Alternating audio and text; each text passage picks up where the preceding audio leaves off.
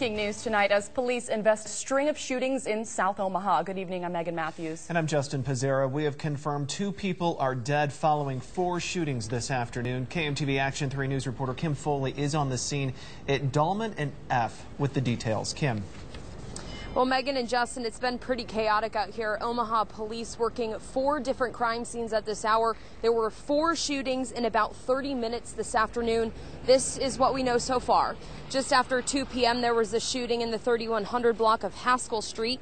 Then shortly after, another shooting on 33rd Street. And then a 3rd shooting, and this time that was on E Street.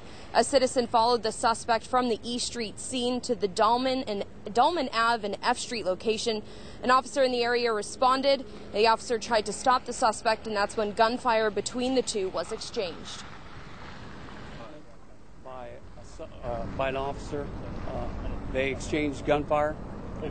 That suspect is now deceased, and the officer is in healthy condition, is uninjured.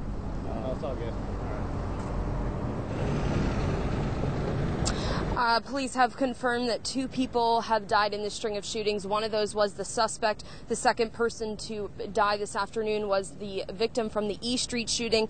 The 2 victims from the Haskell Street and the 33rd Street locations are in critical condition at this hour. Reporting live in South Omaha, Kim Foley, KMTV Action 3 News.